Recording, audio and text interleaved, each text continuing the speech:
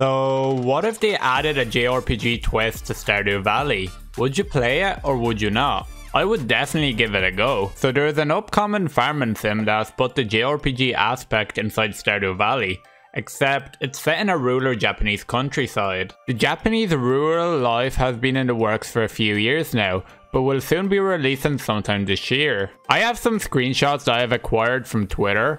By looking at the images here, you can clearly see it's going to be another Stardew Valley-like video game.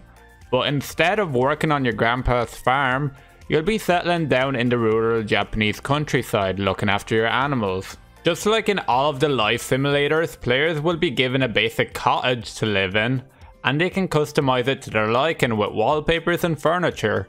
You can also fish, farm, garden, and meet the locals and enjoy your laid-back lifestyle. The most exciting part about the game is that you can raise your own little Shiba Inu pup on your farm. I probably pronounced it wrong, but who cares? According to the developer, the dog can follow you around as you explore your way along the countryside. This game is developed by a Japanese developer called GameStar, and according to the developers, it will be first released on Android and iOS, but eventually it will make its way to Nintendo Switch and PC. So I'm thinking it might actually be a really nice game to try out.